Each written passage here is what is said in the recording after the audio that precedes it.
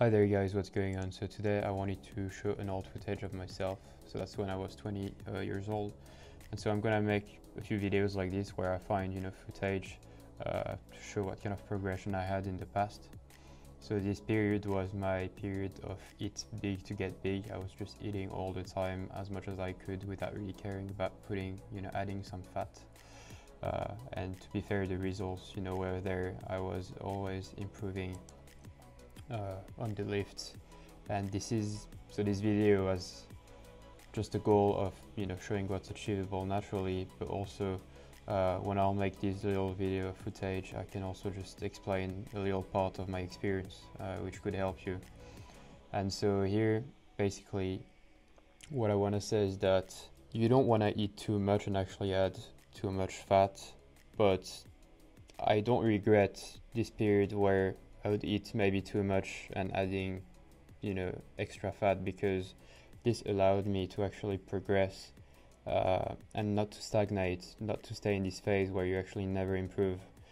So you should eat more and you don't have to eat excessively, but it's better going this way if you have to go one way than just stagnating and never improving. So, at this time to me, it was just about lifting more and more, and it really motivated me, to eat that much and see myself improving this much. So it depends from people to people. Some people will want to bulk and do, slow bulk basically, where they accept, that it takes patience, and others will want to just eat as much as they can and they'll, see the lifts improving all the time. And that could be interesting in a way that, you have some momentum and you get more and more motivated and you actually train harder. So in the end, for me, that was what was working. I knew I was adding, a bit of extra fat, but this gave me this momentum of seeing myself improving all the time was very good and interesting, to keep myself pushing that much. And if I was eating a bit less, maybe I wouldn't have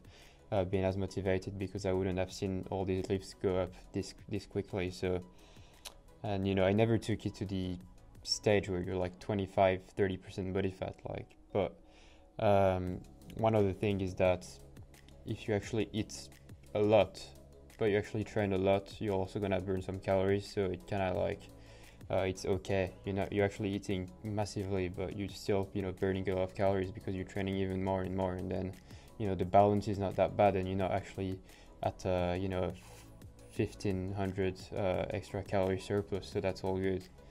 So that was the point I wanted to make today. If you're stagnating and you're staying in this skinny phase period where you never improve, or put a bit more calorie in there, don't be scared.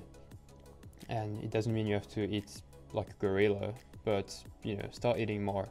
That's quite important. So that was for today's video, guys. Hope you enjoyed it. If you did so, leave a like and comment and subscribe.